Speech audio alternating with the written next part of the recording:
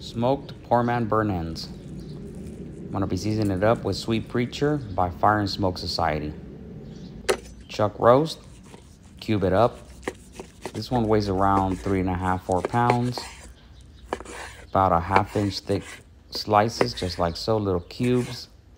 Now let's season it up really well with Sweet Preacher. Really delicious rub. Has some notes of rosemary. Very sweet rub. Now once seasoned up, let's get our charcoal going.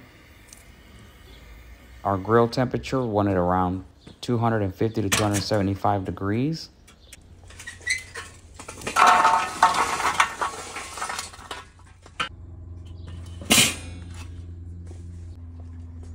Gonna be using some cherry wood for smoke flavor. Now we're gonna put these opposite of the heat like I'm doing here.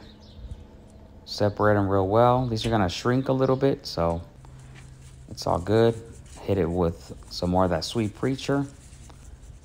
Cover it up and let it smoke.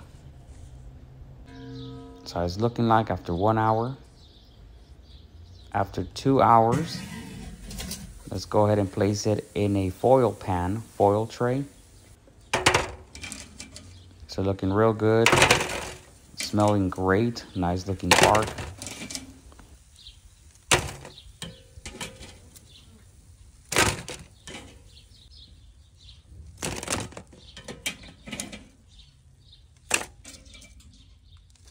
Traditional burn ends, they're made with a brisket point.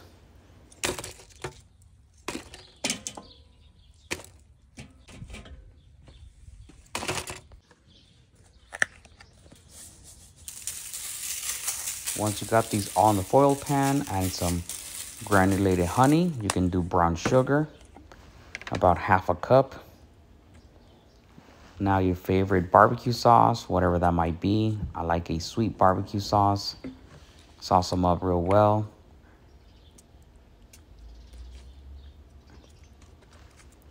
And then we're gonna be adding some dabs of butter, about a stick of butter going in. And then we're gonna cover this tightly and place it back on the grill for an additional 2 hours or until it's very tender.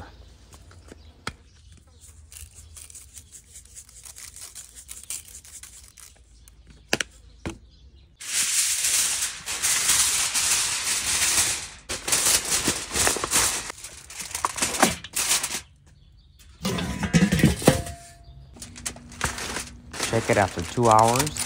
The consistency is looking good. Now you want to toss it in that same sauce, just like so. Place it back in the grill for an additional 10 minutes.